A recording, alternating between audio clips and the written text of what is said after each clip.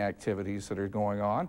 And as we take a look for tonight's lows, we're going to be, most of the midsection is going to be in this 20s belt right here, but there's going to be some bitter cold weather coming at us up here in the northwest tonight, but hopefully we're not going to have to be involved at any of that. We're going to be way far to the south of that. Now tomorrow, not bad for us at all, actually. We're going to be into the 40s, but that cold temperatures are still going to be out here in the northwest. Once again, we're just going to be skating it right here.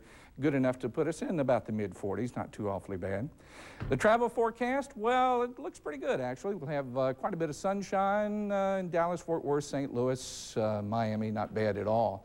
And as we take a look at the forecast for tonight, basically what we're going to be looking at are, well, we're going to have some clouds out there, actually not much at all, as we reach an overnight low tonight at 26.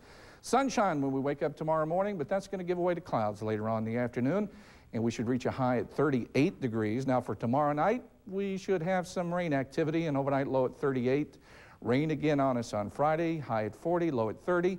That means we could wake up Saturday to some snow flurries, and that's not good news, but Sunday, well, we're looking for a high around 40 degrees. All right, so it's not bad, not as bad as some people might think, I would suppose. No, the nice part is that we're going to wake up to the sunshine, and any day that you can wake up in the sun shining, you're doing pretty good, I think. All right, well, thanks a lot for joining us tonight, Bruce. I take a few seconds here. This is the second night we've done this now. I guess I'm quite interested to find out what it's like coming from the other side of the radio mic and here to the TV studio. Well, it's pretty much the same thing, all except we don't have to talk in front of these guys out here. All right, thanks, Bruce. We'll check in with you in a little bit later. Still ahead on the Fox 44 News at 9, Kurt Dusterberg has the latest in area sports, and next in business, we'll take you behind